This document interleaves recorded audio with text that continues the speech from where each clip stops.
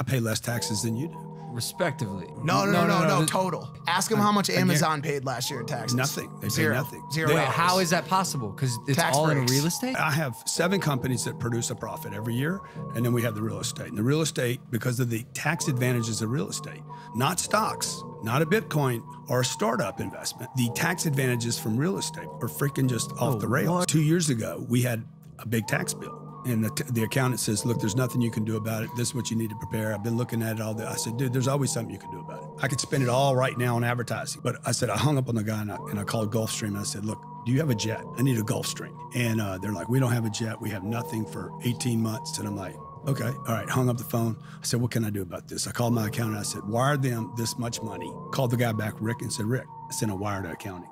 He said, can you find me a jet? He's like, I'll call you back. He calls him back. He's like, dang, dude, nobody's ever done that. The entire amount. I'll find you a jet. They found me a jet. I took delivery of it on December, like 26 or something.